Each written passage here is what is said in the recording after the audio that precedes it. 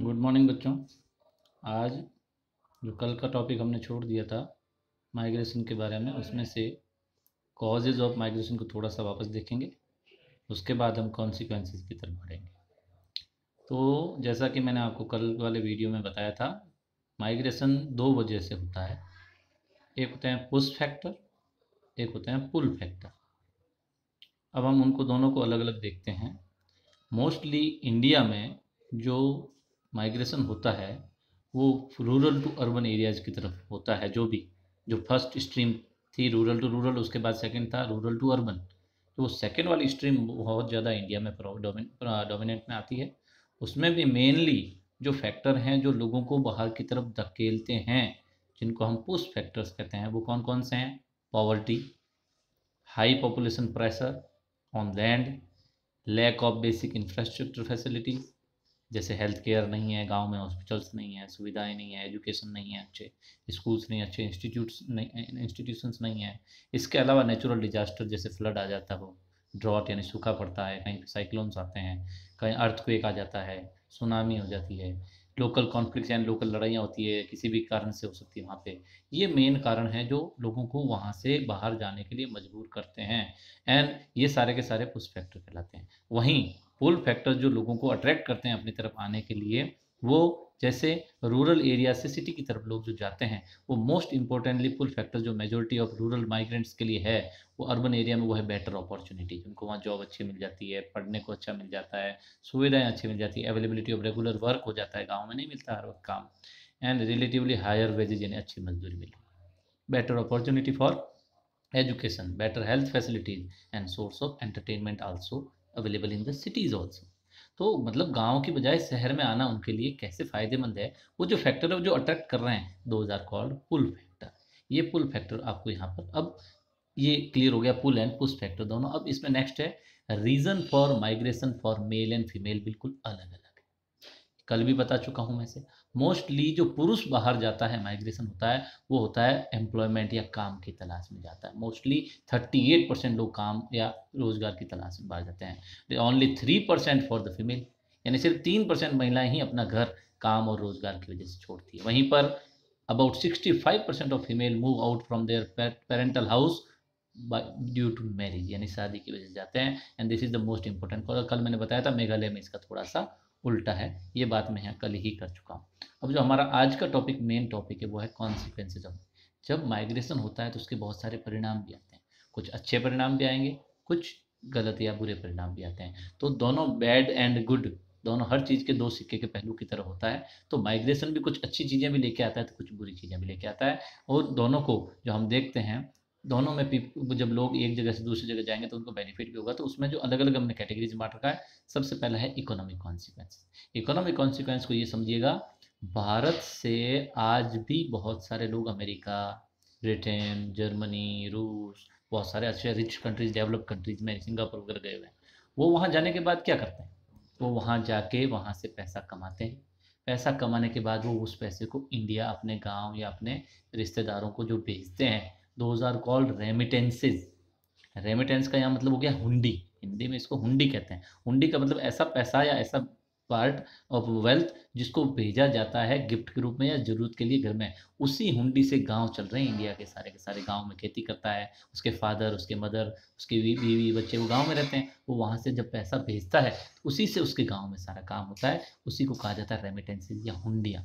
ऐसा कहा जाता है 2002 में इंडिया रिसीव यूएस डॉलर में 11 billion as a remittances from international migrants, जिसमें पंजाब, केरला, तमिलनाडु, मोस्टली वहीं के लोग बाहर हैं, उन्होंने बहुत ज़्यादा पैसा भेजा है। So the amount of remittances send by internal migrant. अब हम देश के अंदर भी तो कोई पंजाब से कहीं और बाहर गया होगा, कोई तमिल, जैसे राजस्थान वाले पूरे इंडिया में अलग अलग राज्यों में रहते हैं, उनको इंटरनल माइग्रेंट्स कहते हैं। वो भी बहुत सारा पैसा, उसको इंटरनल रेमिटेंस कहा जाता है। ये रेमिटेंसेज थोड़ी कम है, मगर इकोनॉमी के लिए बहुत ज़रूरी है, क्योंकि यही रेमिटेंस जब गांव में पहुंचता है तो उससे लोग खाना खरीदते हैं, पेमेंट ऑफ डेप्ट यानी उधार जो लिया हो तो उसको चुकाते हैं, उन्होंने इलाज उससे करवाते हैं, उनसे मैरिजेज होती है गांव में, चिल्ड्रंस की एजुकेशन होती है, एग्रीकल्चर में सामान खरीदा जाता है, कंस्ट्रक्शन ऑफ हाउस किया जाता है, etcetera for thousands of the poor villages of Bihar, Uttar Pradesh, Orissa, Andhra Pradesh, Himachal Pradesh, etcetera, जहाँ से बहुत सारे लोग बाहर हैं और वो पैसा कमा कमा के यहाँ पर भेज रहे हैं। तो माइग्रेशन मोस्टली जो रूरल एरियाज हैं उत्तर प्रदेश, बिहार, मध्य प्रदेश और उड़ीसा का, वो मोस्टली पंजाब, हरियाणा, वेस्टर्न उत्तर प्रदेश में, और जो accounts for the success of their green revolution. अगर इन लोगों ने पैसा नहीं भेजा होता तो ये ग्रीन रेवोल्यूशन या सक्सेस नहीं होता। तो ये हो गया इसका पॉजिटिव। अब नेगेटिव पॉइंट्स क्या है इसका? नेगेटिव पॉइंट ये है कि जब पैसा आएगा, negative consequences of unregulated migration with in the country. लेकिन लोग जो छोड़ तो रहे हैं ना, जो टैलेंटेड लोग हैं, जो अच्छे पैसे, जैसे आज इंडिया का अच्छा जो डॉक्टर बनने की कोशिश करके एमबीबीएस किया इंडिया में और बाहर जाके जॉब कर रहा है, भले वो पैसा भेज रहा है अपने परिवार के, लेकिन देश का क्या फायदा? देश का जो ब्रेन है, देश का जो टैलेंट है, वो तो दूसरे देश को मिल गया। आज बहुत सारे साइंटिस्ट जर्मनी में जाके उनकी सेवा दे रहे हैं। तो ये एक लॉस है हमें। तो ये रेमिटेंस मिलना तो हमारा हो गया इकोनॉमिक कॉन्सिक्वेंस में पॉजिटिव। और यहाँ से जो ब्रेन ड्रेन, जो हमारा दिमाग जा रहा है, अच्छी क्वालिटी के लोग, अच्छे टैलेंटेड लोग, जिन पे सरकार ने बहुत सारा पैसा खर्च किया उनको ट्रेन करने के लिए, वो दूसरे देश को सेवाएं दे रहे हैं। ये इकोनॉमिक कॉन्सिक्वेंस में नेगेटिव कॉन्सिक्वेंस। नेक्स्ट है डेमोग्राफिक कॉन्सिक्वेंस। डेमोग्राफी का मतलब हो गया जनसंख्या से रिलेटेड। यहाँ पर फिर से डेमोग्राफिक ट्रांजिशन आपने पढ़ लिया है।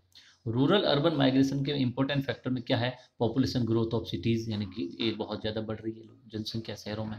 एज और स्किल सेलेक्टिव आउट माइग्रेंट्स में मोस्टली बाहर कौन जाएगा? जिसका काम की एज होगी वही जाएगा, दूसरा तो कोई जा नहीं सकता। तो मोस्टली वो लोग जब बाहर जाते हैं तो वो एक क्या हो गया, एक एज स्पेसिफिक लोग गाँव में कम हो जाते हैं और शहरों में उस एज के लोग बहुत ज़्यादा हो जाते हैं। तो मोस्टली उत्तरांचल, राजस्थान, मध्य प्रदेश और eastern Maharashtra have brought serious imbalance in as and sex composition. यानी मोस्टली पुरुष ज़्यादा हैं जहाँ पे लोग जाते हैं वहाँ, और जहाँ से जाते हैं वहाँ महिलाएं ज़्यादा, यानी गाँव में महिलाएं बच गई, शहरों में पुरुष ज़्यादा हो गए। तो ये सेक्स इम्बैलेंस हो गया। एज मोस्टली काम करने वाले जितने भी शहर हैं बड़े बड़े, वहाँ पे मोस्टली कहाँ काम वाले लोग मिलते हैं, बुढ़े, और उनको कोई रखता नहीं, बुढ़ों को गाँव भेज देते हैं। तो ये जो सेक्स रेशियो गड़बड़ हो रहा है, इम्बैलेंस हो रहा है, ये एक नेगेटिव है। लेकिन वहीं पे उन लोगों को काम की तलाश में दूसरे बड़े शहरों की तरफ जा रहे हैं, तो वो जनसंख्या, वहाँ के लोगों को काम मिल रहा है, वहाँ लोग वो जाके इन इंडस्ट्री को फायदा पहुंचा रहे हैं। ये पॉजिटिव कॉन्सिक्वेंस हो गया।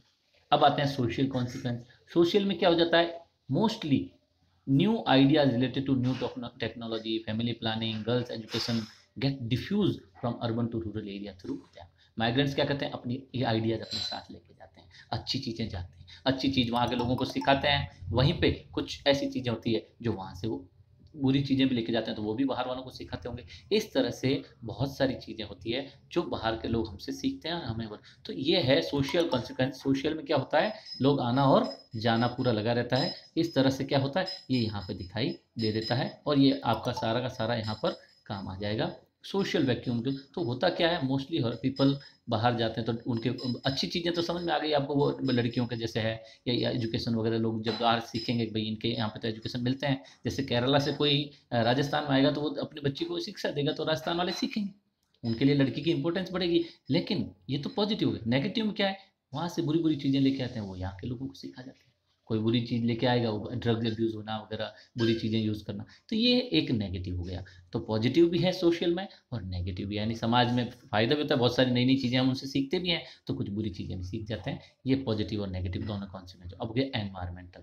एनवायरमेंटल कॉन्सिक्वेंस में सीधा सा यही है, जब शहर में स्पीड बढ़ेगी तो वहाँ का पर्यावरण, आप धारावी का एग्जाम्पल देख सकते हैं। अभी कोरोना काल में धारावी में इस वक्त 100-200 के आसपास केस बन चुके हैं। धारावी में 7 लाख लोग रहते हैं जिनके पास रहने की फैसिलिटी ढंग की नहीं है।